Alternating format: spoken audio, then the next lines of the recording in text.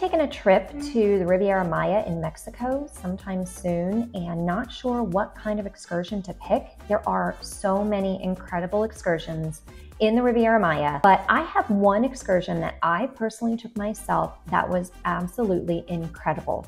Stay tuned for all of the details. Hi, my name is Asai. I'm a travel agent and the owner of CENICviewstravel, and here on this channel I bring you travel tips and tricks, resort highlights, and information about traveling to Mexico and the Caribbean. So just to point out right now, I do have some notes here that I am going to be referring to just right in front of me down here. So don't be alarmed if my eye is kind of all over the place. So I took a trip to Mexico with my family. My kids were 5 and 7 at the time. Back in 2021, we stayed at the Iberostar Riviera Maya Suites, which I'm gonna link that video that I did somewhere on the screen and down in the description box. It was truly one of my favorite resorts ever, and it's actually one that I recommend to a ton of my personal clients as a travel agent. When we booked this trip, we knew that we wanted to do an excursion. Our kids were little at the time, 5 and 7. So initially we had selected going to Xel-Há, which is one of the eco parks located a little bit north of Tulum. We thought it would be a ton of fun. You can do so many different things there. There's snorkeling, zip lining, cliff jumping, trails to explore, bicycles. They have a natural lazy river, all sorts of things like that. So it sounded super fun.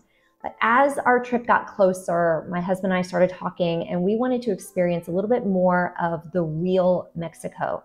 And I came across this particular excursion that I'm going to talk about today that to me embodies a lot of this particular region of Mexico.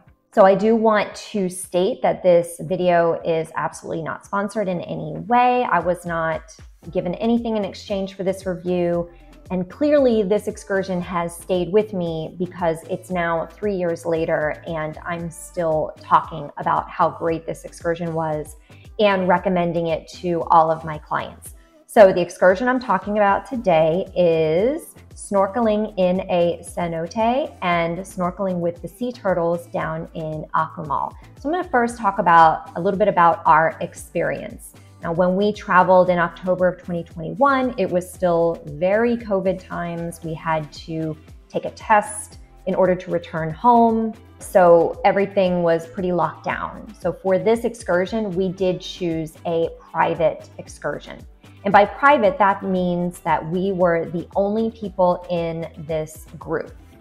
So with our experience on the morning of our excursion, we were picked up in a transfer van, and the van had a driver, and actually the owner of the company accompanied us on this excursion. We had a wonderful ride down the highway. It was like 30 to 45 minutes away from our resort to the cenote. So we made a turn off of the highway, and it was the craziest, bumpiest dirt road. I wish I'd gotten video of the ride.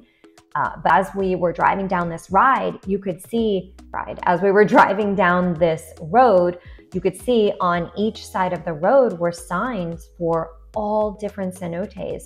And I don't even know how many are located along this road, but eventually we got down the road, maybe it was at least a 10 to 15 minute drive down this dirt bumpy road to this excursion. I'm gonna have to look up the name again because I can't quite remember it. Okay, I found the name of the cenote, and it's called Takbiha Cenote. No clue if I'm saying that right. Probably not, but it is Takbiha Cenote.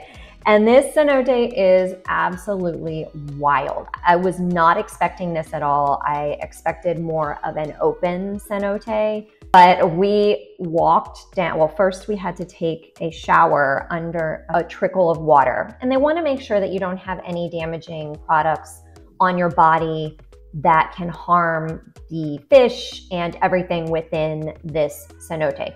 So we took this very cold shower.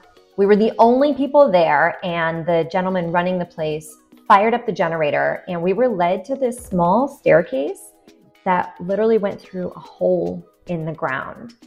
And we go down this hole. And if some of my video is a little bit dark, I apologize. I didn't have any lighting to make it look any better, but I'm gonna do my best.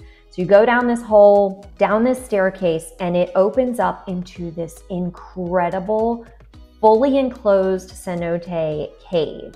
The entire left side was all rock area, and then to the right, and then like sort of behind rock area was where all of the water was. And then you could see the trees growing on the ground. You could see some of their root systems coming all the way down through the ground into the cenote. So at this point, we had some snorkel gear and we got into the water. It was a little bit chilly. My 7-year-old daughter was a little afraid, but the water was so crystal clear. There were some fish in there, nothing crazy, and not a lot of fish, just very tiny fish. If you would hold still, they'd actually come and nibble on you, which freaks me out. It tickles me. I'm the most ticklish person ever. At that point, we were able to explore. We could snorkel if you wanted. I did take some footage with my GoPro, and some of it came out a little bit dark, which is unfortunate, but there's not much I can do about that. So then our guide told us to swim around sort of the front side of these rocks. And you could even go back into some of the caves a little bit. It was definitely deep. I can't remember the footage. It was definitely deep. And then you could actually see lines in the water for divers, because this system goes so far in these caves, and you have to follow the line because you don't want to get lost.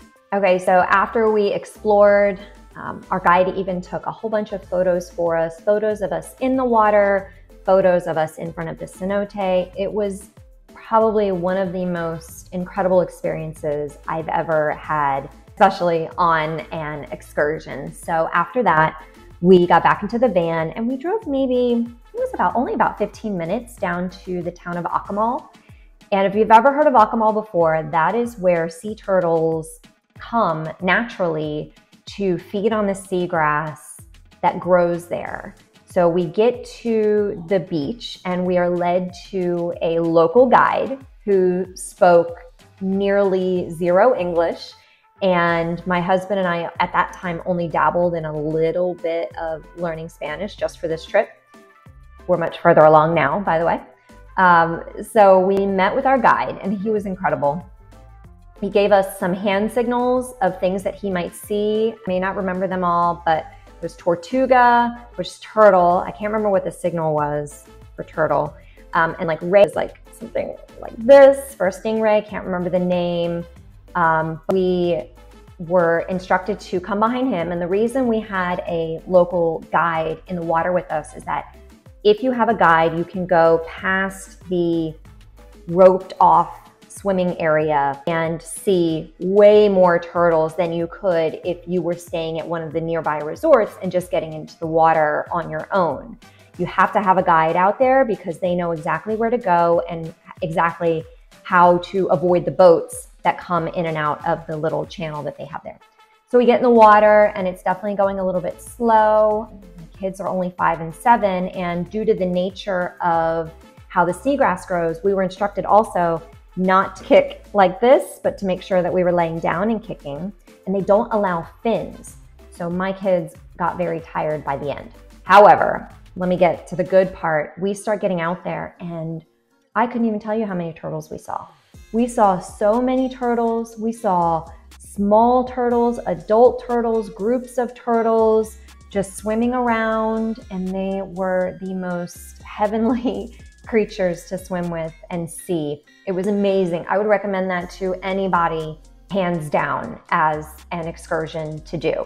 So as I mentioned, my kids did get tired. They were only 5 and 7, and our wonderful guide had a rope attached to almost like a life preserver, and he instructed my kids just to hold on to that life preserver, and he swam them out for the whole, probably for half of the trip, so that they could keep up with us and get to see everything that we saw. It was absolutely incredible. My husband and I did use the provided snorkel gear. However, before this trip, I purchased the full face masks for my kids because they had no experience snorkeling ever. And I wanted it to be a great experience. I'll actually link that full face snorkel mask down below. Spoiler alert, we actually ordered one for my mother-in-law for our upcoming trip that we're going to be taking. But I definitely recommend it for anyone who maybe has trouble snorkeling, has trouble getting a seal on the snorkel between their mask and the actual snorkel. My mother-in-law has a problem with that, hence why we ordered her the full face mask. But it was just an absolutely incredible, wonderful experience. So then after we finished with the sea turtles, I can't even pick a best part because every single thing that we did was amazing. But we got back into our van, we drove 3 minutes down the road, and we went to this incredible lunch restaurant, and lunch was included. And you get to this restaurant, it looks like a little hole in the wall. The town of Akumal is so cute. It's so tiny and authentic feeling. I hope it is. But we get to this tiny little restaurant. It's got this awesome thatched roof. So it's all open air, but it's cool inside. I don't know how it's something with the breeze and the thatched roof, it remains cool inside. So we were able to order, I think we had 3 different options, some kind of taco, some kind of fish, I think it was chicken taco, some kind of fish dish, and some sort of steak or beef taco dish. We got the chicken, and it came with a beer or a soda, so we had beer, and my kids got lemonade. And I've never had better tortillas in my entire life. This restaurant was incredible. Everybody that worked there was so sweet, and we just had the most delicious lunch ever. So after that, it was probably around 1 or 1:30 in the afternoon. We loaded back into the van and we headed back to the Iberostar Resort. So we were probably about 45 minutes to an hour away at that point. Worked out great because everybody got a little rest in the van. And then by the time we got back to the resort, we were able to enjoy the rest of our afternoon before dinner. So if you're looking for an absolutely incredible excursion experience, I'm going to link the tour that we took ourselves down below. It is not an affiliate link or anything. I just want to share this company because I love them so much. This is not sponsored in any way. They're just a wonderful company to work with, a locally owned man who is incredible. Hey there, Santiago. And I hope that you guys consider this excursion for your next trip. So that is it for this video. I hope you enjoyed it and found it informative. Please hit that subscribe button, and I will see you guys in my next video. Have a great one. Bye.